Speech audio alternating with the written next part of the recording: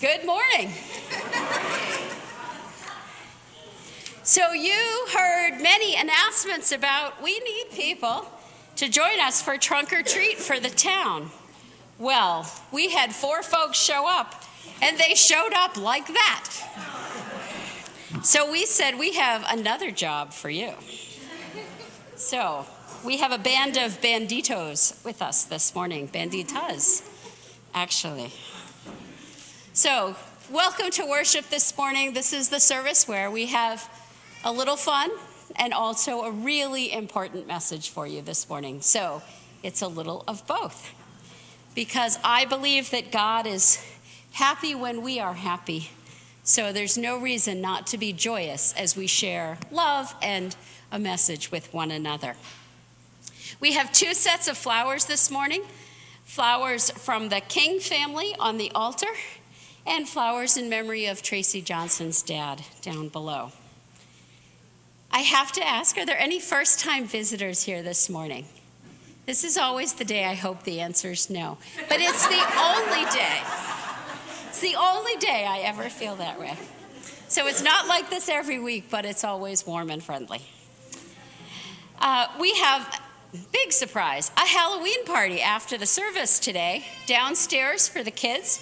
So you've seen it if you came through that way. It's going to be an amazing event for them, thanks to Caprice and her helpers. Next Sunday, we will be observing All Saints' Day.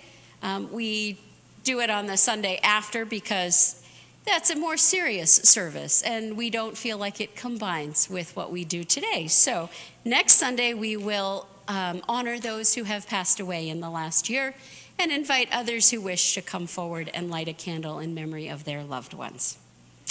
Following that, well, not following that because Saturday comes before Sunday. The Saturday morning will be the Veterans Breakfast here at 9 a.m. If you are a veteran, please call right away to make a reservation. We hope to see you. The Holiday Bazaar will be the following weekend on Saturday from 9 to 2. And then new this year, instead of a Christmas open house, Reverend Cindy and I will be hosting a gratitude gathering. This sounds like a lovely idea. This is because every single Saturday and Sunday in December are full with church events. So we could not find one to have a December gathering. So this may become a new thing, and hopefully will conflict less with all of the holiday busyness.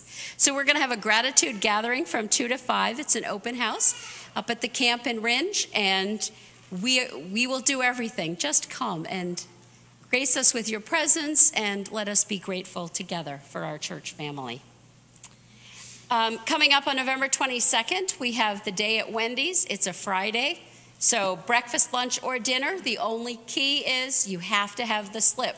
But if you don't have the slip, and we'll start putting them in the bulletins the week before that, you can take a picture and show it on your phone, and they'll still give, and it's 30%. So it's a decent donation. We usually make at least a couple $100, and every little bit helps. So we hope we'll see you at Wendy's that day. Coming up, Pat is still looking for vendors. I have to tell you, Pat sent me an email. She's not here today. She says, I will still speak on Sunday, even though I will not be there. You can be my voice. So I'm not only a Tostito chip, I'm Pat Darby. There are 17 vendors so far, and there were 24 last year. So she's hoping to get at least 7 or 8 more.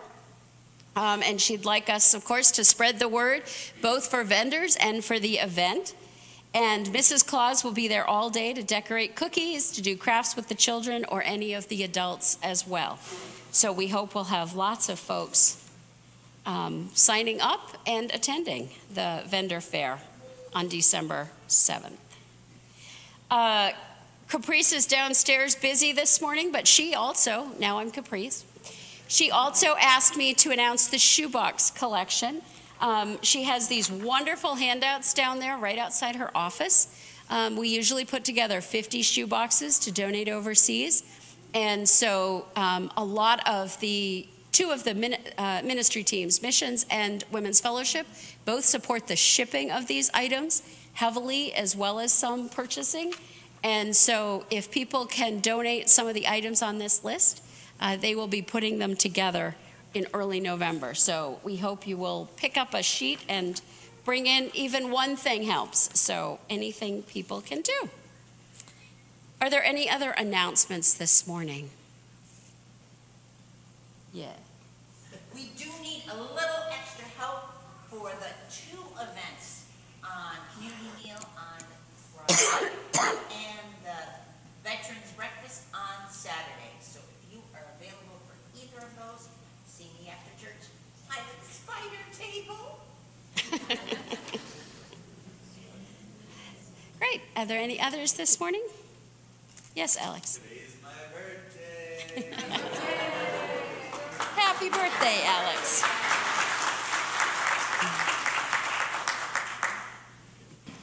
And let us see the 4th in our Peace Across the Divide video together. If you are my sibling, then this family's in trouble. No kidding. What in the world are you thinking? What if you really hate me? What if we never find common ground? I cannot imagine getting beyond this divide. I'm not sure I'm willing to work to repair all of this.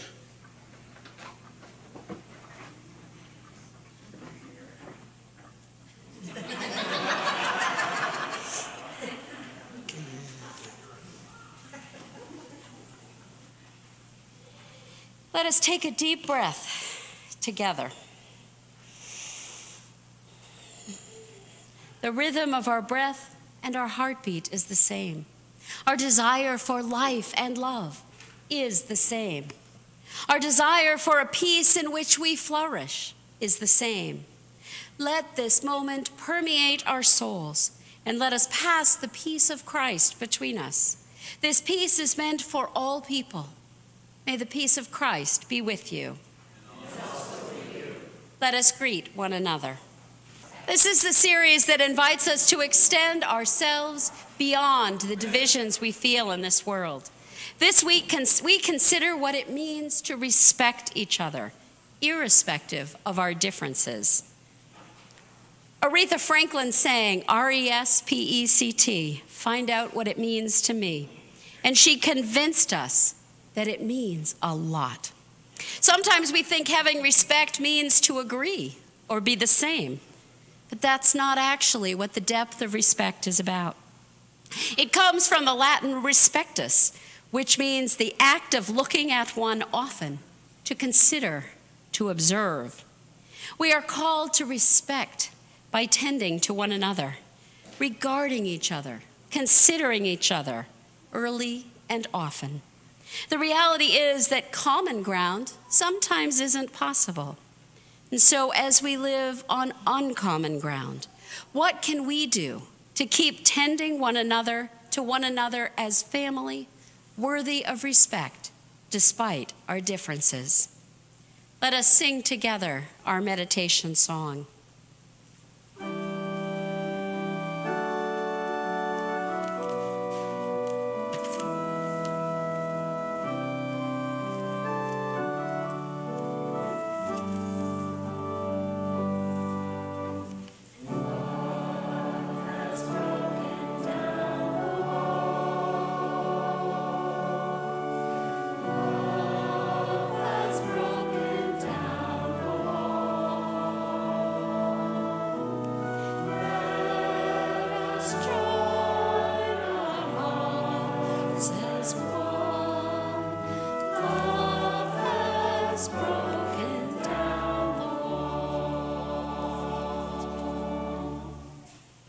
Now I'd invite Ray to offer and lead us in the invocation.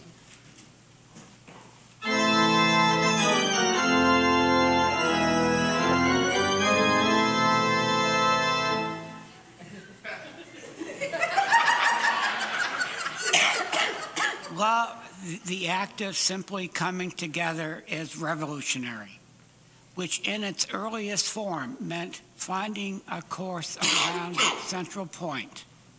We gather around the light of Christ as the center and guiding light of our lives.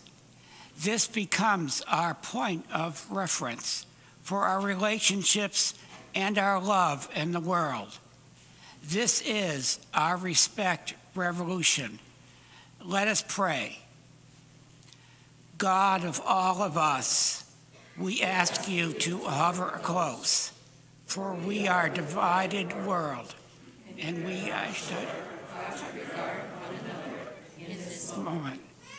Bind us as beloveds and invite us to do unto others in ways that build up kingdom as it is in heaven. We pray this in the name of Jesus, the center that holds, and in the power of the Spirit that transforms, saying, Our Father, who art in heaven, hallowed be thy name. Thy kingdom come, thy will be done, on earth as it is in heaven. Give us this day our daily bread, and forgive us our debts, as we forgive our debtors. And lead us not into temptation, but deliver us from evil. For thine is the kingdom, and the power, and the glory forever. Amen.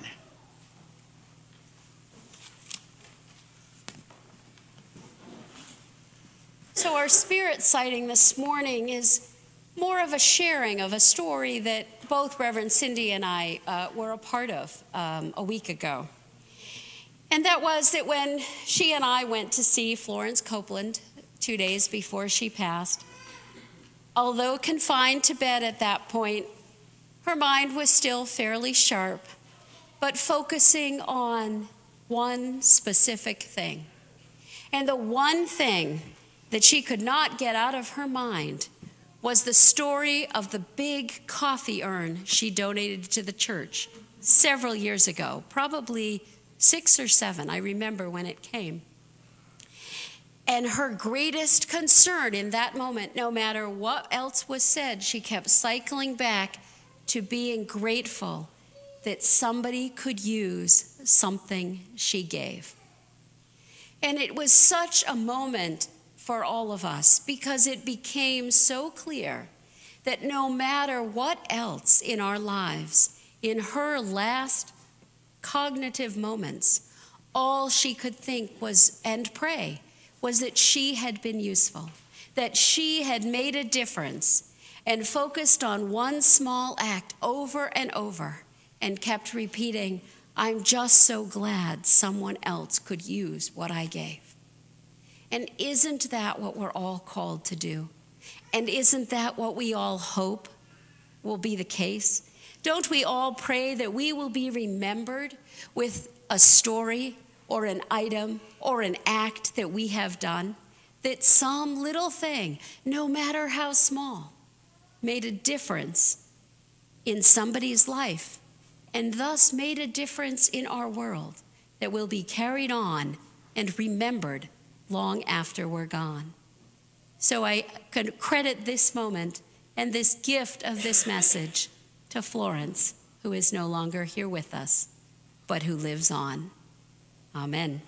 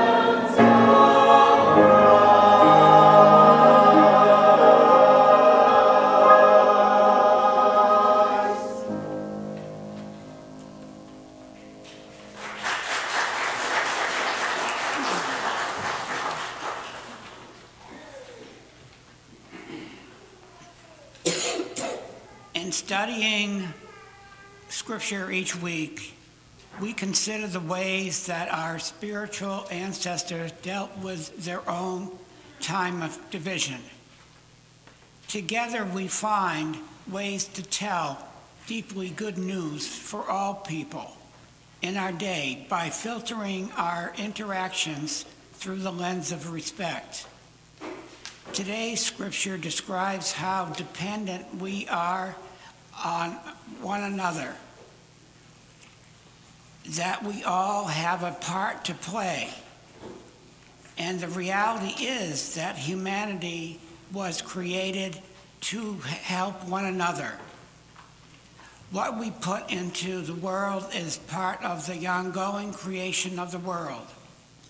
Will we respect our dependence upon one another, especially the kind that we are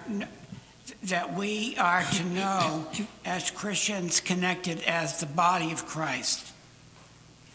Let us hear the message from 1 Corinthians chapter 12, verses 4 through 26. Now there are varieties of gifts, but the same Spirit.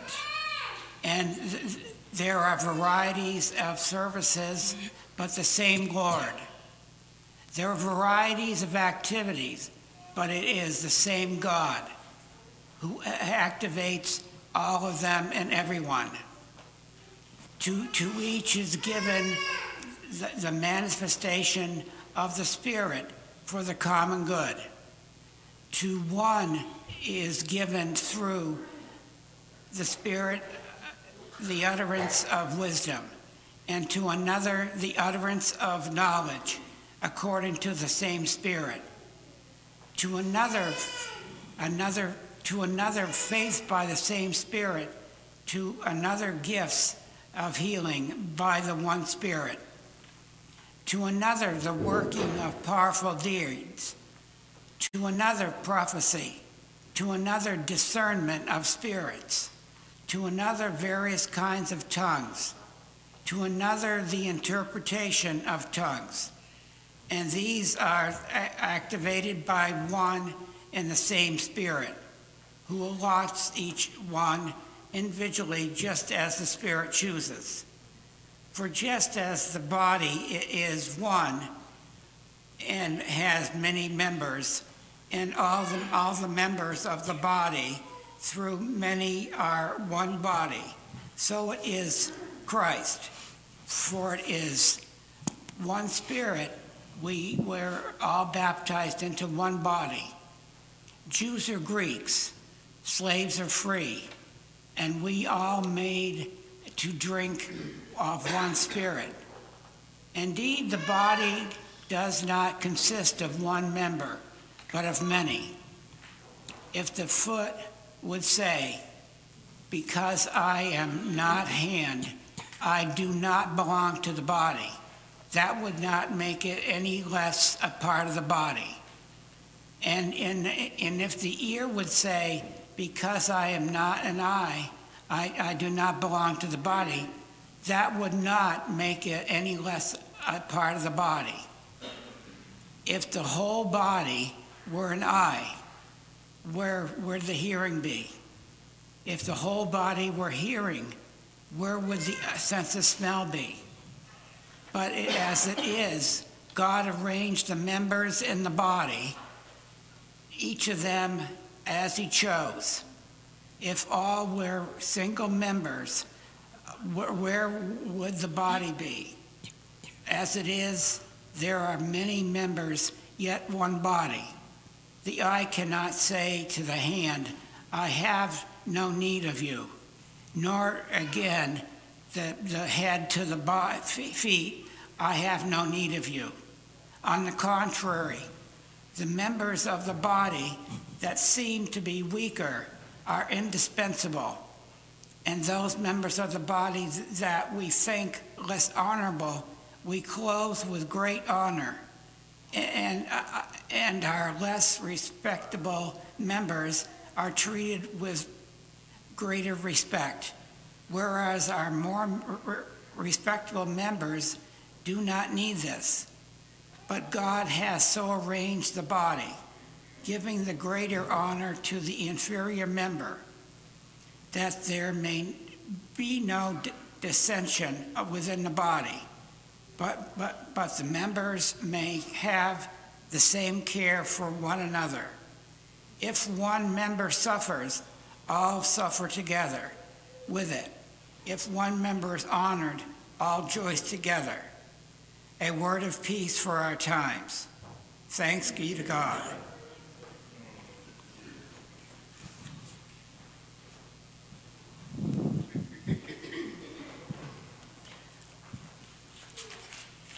Excuse me, I've got to get my costume right. Yes. A manager of a company used to boss his employees around. He often nagged at his staff members and insisted that they should show him more respect. One morning, he brought a sign that read, "I am the boss," and he hung it on his office door.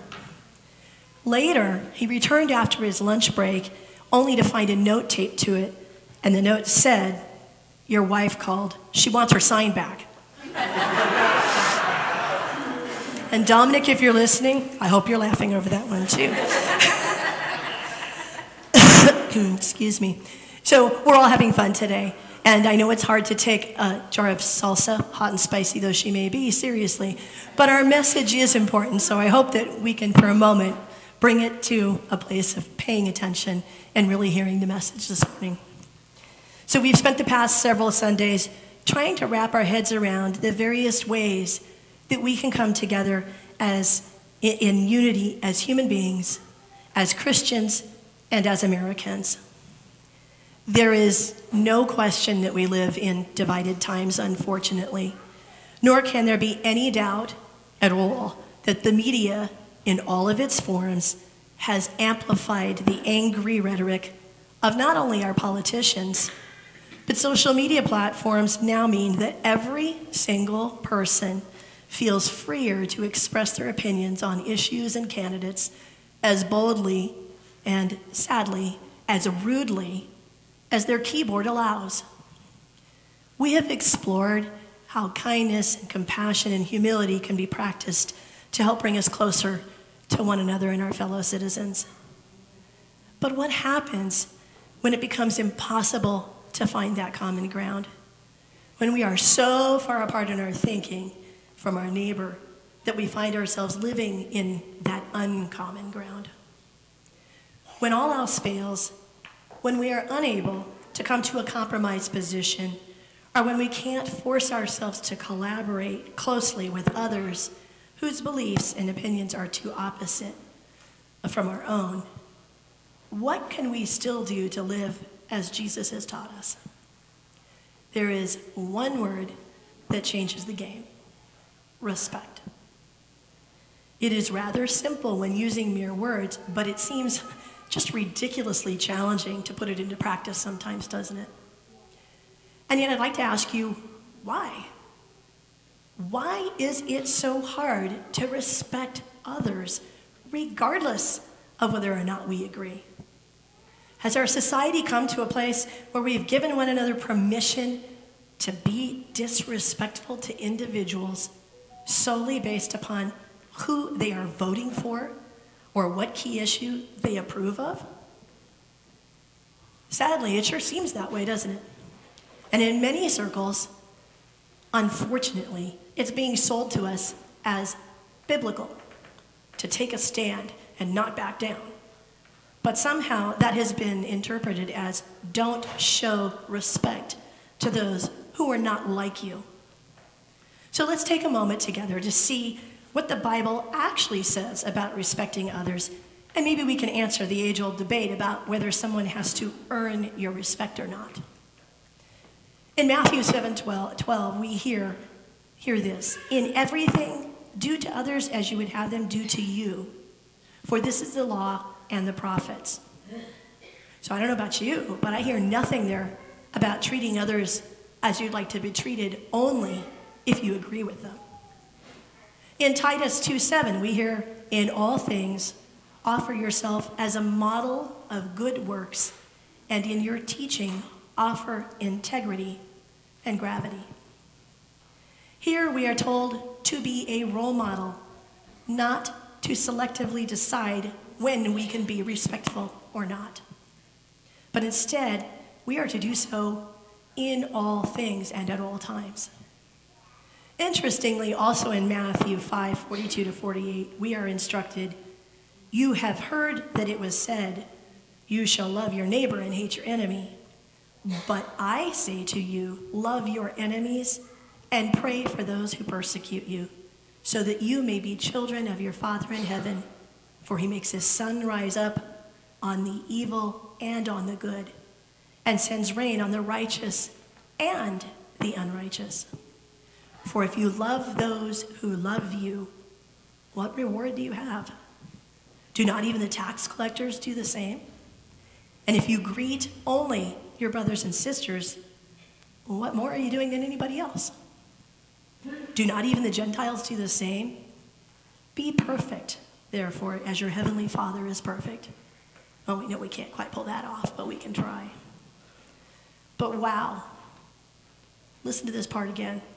"For if you love those who love you, what reward do you have? Indeed, loving those who love us, showing those respect who also respect us, that's easy, isn't it? But loving and showing respect to those who disdain us or who are disrespectful toward us, now that is revolutionary, and it's a powerful way to invite peace into any situation.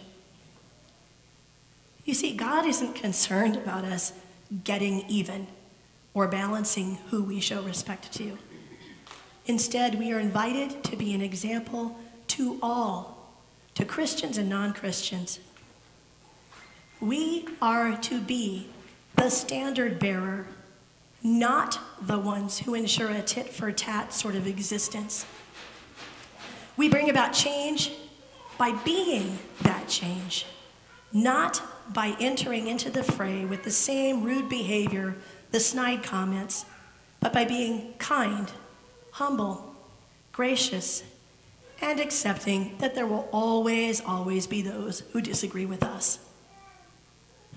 But the very fact that they too are God's beautiful and precious child means that every single human deserves to be treated with respect and dignity, regardless of our personal opinion.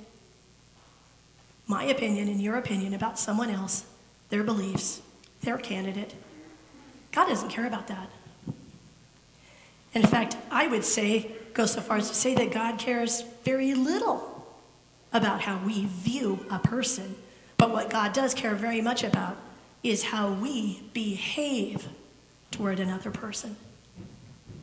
Part of the problem with being human is that we don't easily have the kind of wider lens to see the world and others through that God does. Think about an eagle or a bird of prey. Their field of vision is much wider than ours is, and that's by design so that they can see their predators more easily, as well as hunt with greater success. But the human eye, it's limited in its field of vision. Much like the human mind can also be very, very limited in what it understands. You see, that very person who is held in contempt by one person might very much be God sent in the life of another. Much like our scripture passage today reminds us, we are all created by God, but for very different purposes. Yes, even that individual who holds very different values was created by your God and is not evil. They are merely different. That very difference might be the perfect fit for a particular need in the world. Much like the Catholics are terrific at establishing hospitals and schools, the Baptists are appealing to those who appreciate a more personal conversion experience. Lutherans and Methodists are way bigger into Bible study, while UCCers like us tend to focus more on social justice.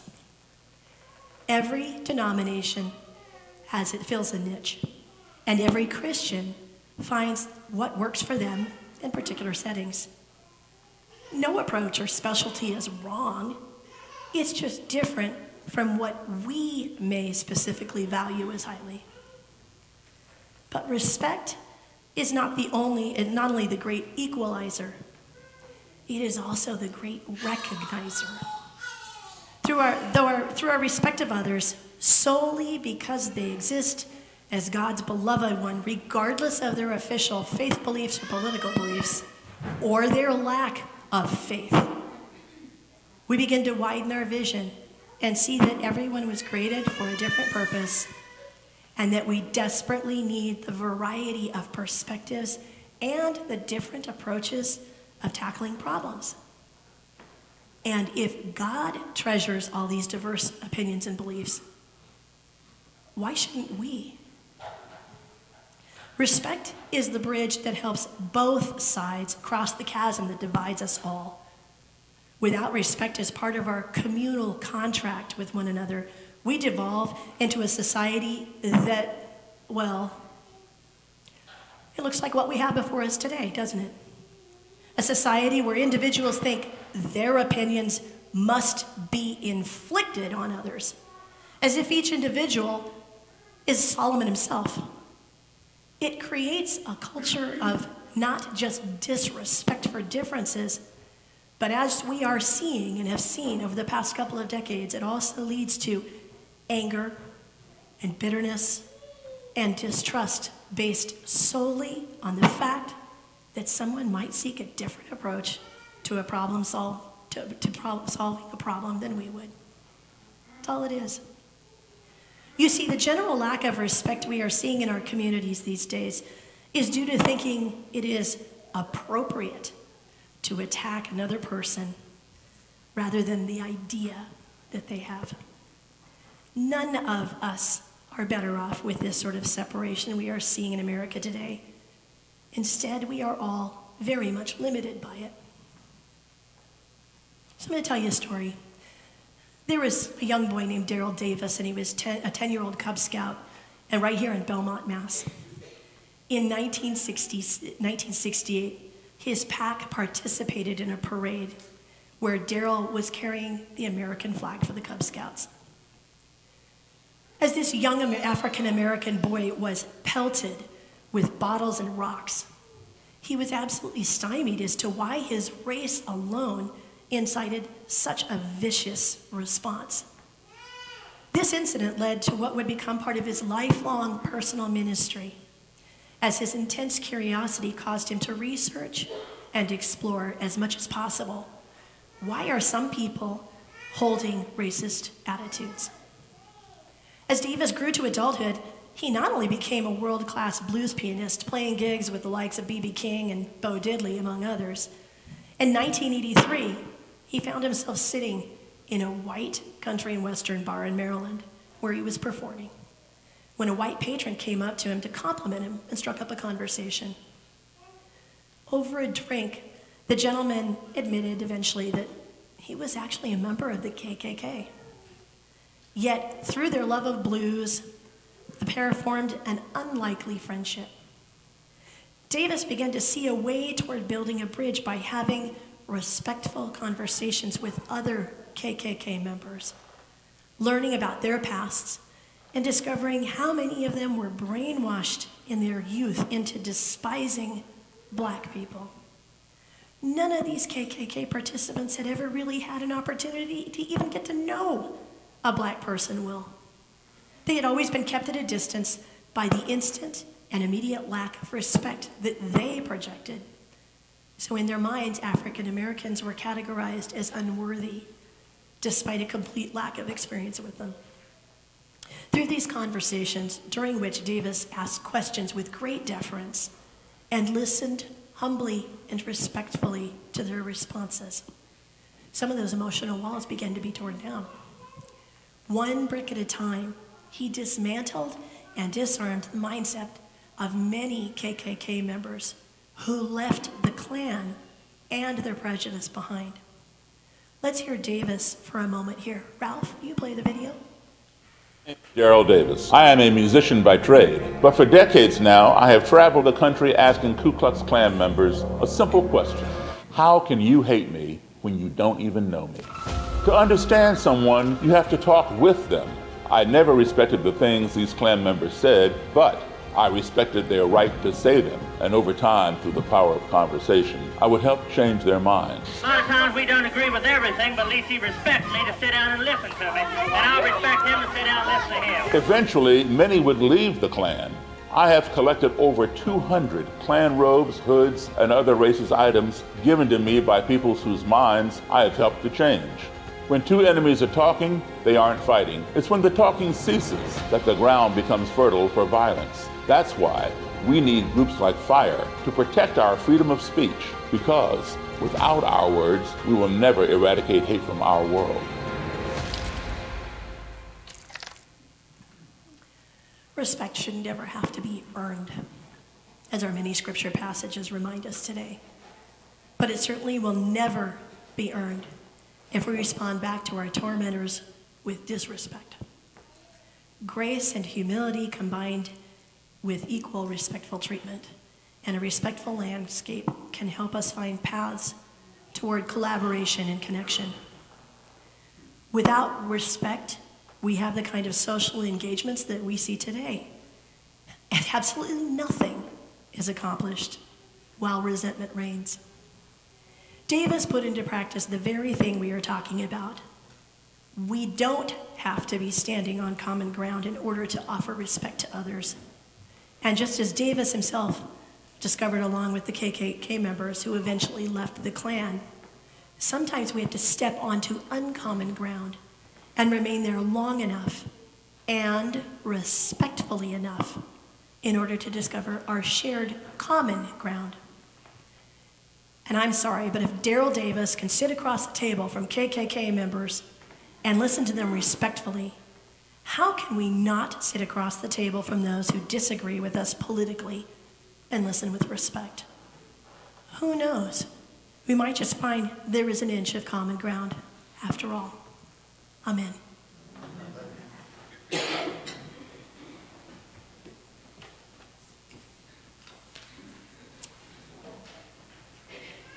As we come together now in prayer, I have several prayer requests already.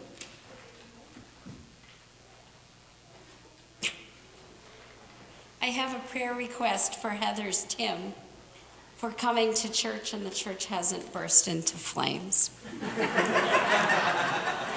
Nobody's claiming to have written that. Prayers for Doc and for Susan, who lost their family cat last night. Certainly prayers for you. Prayers for Jim Wasner as he flies to California on Tuesday for a month with family.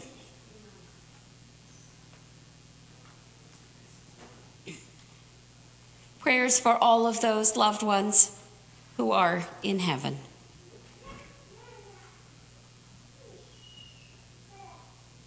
I'd also like to ask prayers for Judy Rathburn, who is now moving into a phase of dialysis and needs our prayers and support. I'd also like to ask prayers for my daughter's boyfriend, Talon, who had a rugby injury yesterday and has broken the orbital socket of his eye. So prayers for him as he recovers and as he sits out the rest of the season. I also have a prayer request this morning from Mary Marshall. Prayers for her nephew, Troy. Troy has been sadly estranged from the family for many years and has just re-entered and reconnected with everyone. And tragically this week was on a motorcycle when a car hit him. He is now in the hospital. He was visiting his mother in Florida, and things don't look good at all for him. So prayers for Troy and for their entire family during this difficult time. Are there other joys or concerns you wish to lift up this morning? Certainly the family of Fran Britt and the family of Florence Copeland. Prayers for Alex's neighbor. We saw an ambulance outside their house, so prayers for whatever they most need today. We've also been praying for the last few weeks for Michael's boss's mother, and she did pass away this week. So prayers for Michelle and her family. Prayers for Ron Fournier, who has also broken his hip. Absolutely. Prayers for those who are homeless and live in uncertainty. Prayers for Jennifer, who's struggling recovering from surgery, both physically and mentally. Let us come together now, first in a time of silence, then in a prayer of the people. Let us be together in prayer.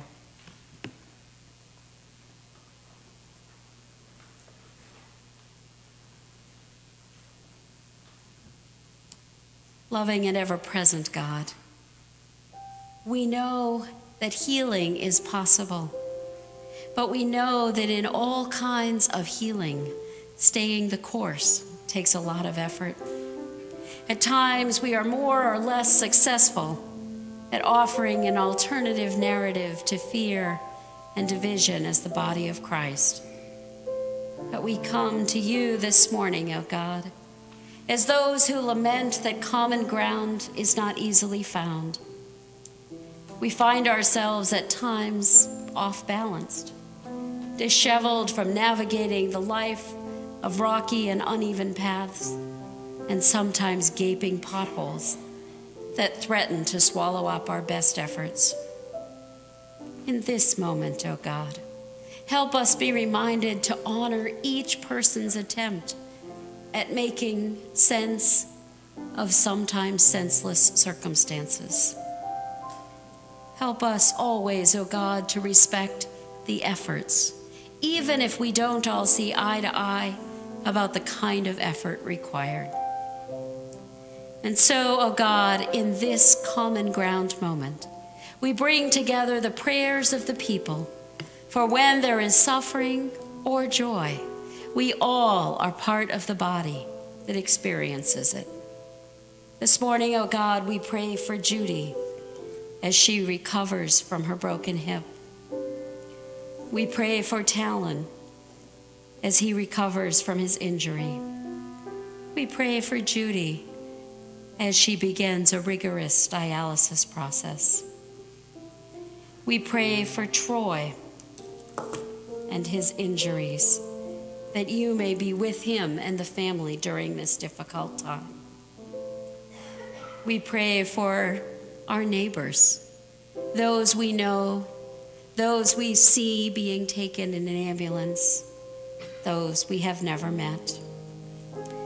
We pray for Sandy as she enters into hospice. We pray for Jennifer as she struggles with her recovery in many ways. We pray for Ron and his broken hip. We pray for Amanda and for all struggling with colds and flu, and those struggling with mental health or homelessness, financial or other kinds of insecurities and uncertainties in their lives. We pray this day, O God, for Bobby's safety and for the safety of all who serve in the military. This week, O God, we pray for safe travels for Jim, and we pray for those who have gone before us. We pray for the family of Fran, for the family of Michelle's mom, for the family of Florence, for the Nelson family. And we pray, O God, for the loss of beloved pets and for those who are mourning them. Loving and gracious God, in all times and all places we come to you. And I invite all of you to respond to these prayers by saying, when I pause, for ourselves and others. We pray for a sense of stability for ourselves and others. We pray for safety on the journey for ourselves and others. We pray for the spiritual capacity for respect for And we pray for transformation of suffering to joy. For ourselves and others. Loving God, we lift up these prayers to you, knowing that you hear them and you will answer them in your time in the ways best for each of us. Amen.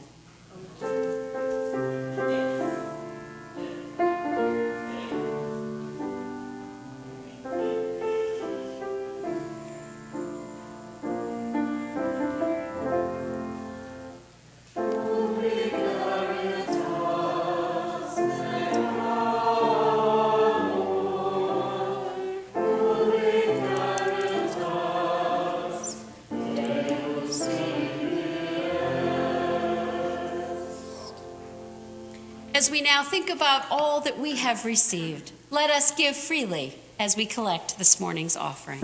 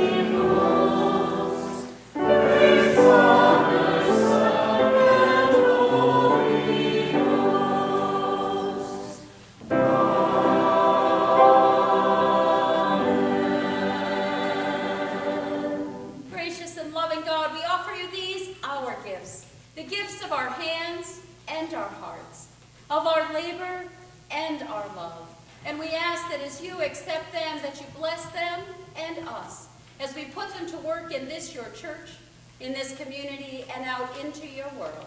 Accept these, our gifts, we pray. Amen. I'd like us now to join in singing the first 3 verses of our closing hymn, Oh, for a World.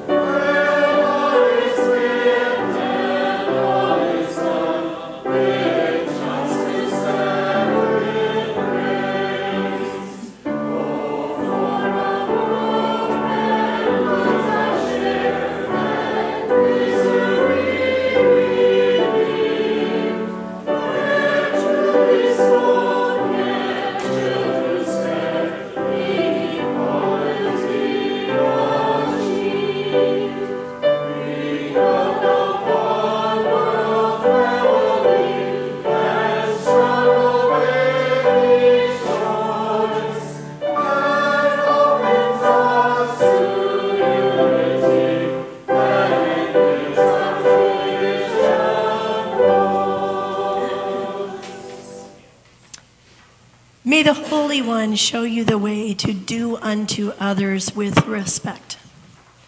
May the Christ whose light is the center of all that is, ground you in the assurance that no one is outside of love. May the Spirit show forth through you in extraordinary acts that you never imagined you had the power to achieve. And may you know the peace that surpasses all understanding, especially when it is most difficult to understand. And the people said, Amen. Go in the peace of Christ.